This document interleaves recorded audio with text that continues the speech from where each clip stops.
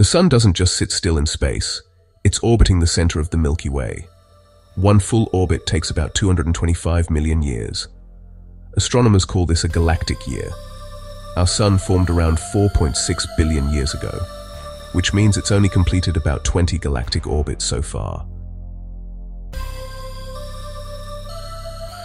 That's it. In cosmic terms, the Sun is still relatively young. The Sun's total stable lifespan is about 10 billion years, powered by hydrogen fusion in its core.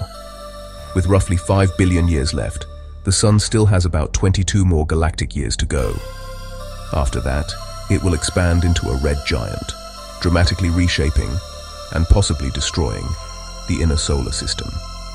So in the language of the galaxy, the Sun is halfway through its journey, with dozens of cosmic laps still ahead. Want more perspective-shifting space facts? Smash subscribe and stay curious, mates.